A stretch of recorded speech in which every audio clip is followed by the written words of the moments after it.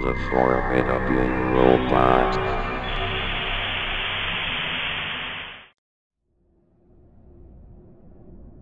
The early 2000s brought with it a new generation of console gaming, the PlayStation 2. It was with this console that many classic games were born, from Grand Theft Auto to Final Fantasy. However, among these titles there was one, an RPG game, that seemed to have vanished without a trace. The game was rumored to be developed by a small studio known as Grendel Games, and players who got their hands on a copy would often tell of its intense, almost grotesque graphics. It was said that the monsters were far more realistic than the genre had ever seen before, and often appeared so real, so lifelike, that some players refused to go any further. The name of the game was rumored to be Fallen, which was, again, rumored to be released back in 2002, specifically October 20th of the same year. How fitting. It was also said that during the 2000s E3, someone found an old rusted-built warehouse containing Fallen as its booth.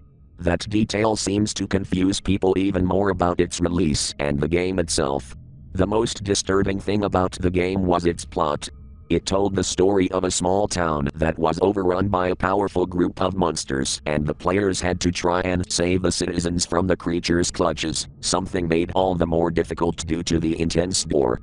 Players were said to be appalled at the lengths the game went to in order to depict the carnage, and were even further disturbed by the lack of a clear solution to the problems presented throughout the game.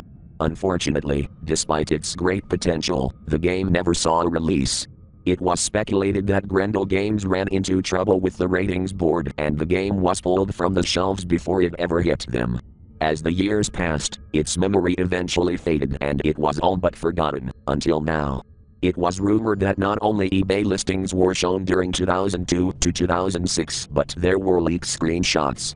However, the screenshots were later defunct as Nightmare Creatures screenshots, mostly the PC version, and the eBay listings and the sellers themselves were later banned.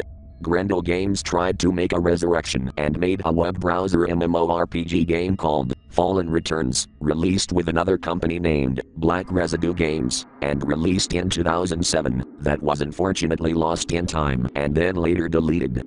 Then, if things couldn't get even confusing, and just one last dosage of confusion, during 2003's E3 later that year, it was said someone secretly questioned someone from PlayStation on what happened to Grendel Games and if Fallen was to return.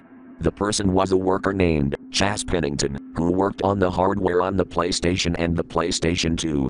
Chaz reportedly said that Fallen was to never return because when it was released, PlayStation accordingly lost almost $200 million in just over a week alone. It may not sound like much, but back then, PlayStation were at the end of their rope when it came to releasing games. Even acquiring movie licensing companies like Disney, Paramount Pictures, DreamWorks, and Nickelodeon didn't help pick themselves back up until franchises like Jak and Daxter, Ratchet and Clank, and Sly Cooper eventually helped them up. To this day, only the promotional box art from E3 was the only thing that surfaced. The rest are unfortunately lost in time.